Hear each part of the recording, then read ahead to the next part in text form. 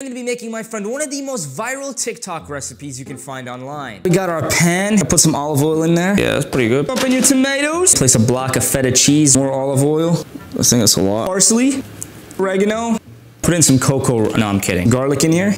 Then we're gonna throw in some thyme. Bake this in the oven at 400 degrees for 30 minutes. Boil some pasta. Just got this out of the oven. This is the best part, to mash all these tomatoes. It's like whack-a-mole, except whack a tomato. But this guy don't like this. He's got no taste buds. Dumping your pasta in. Add some basil.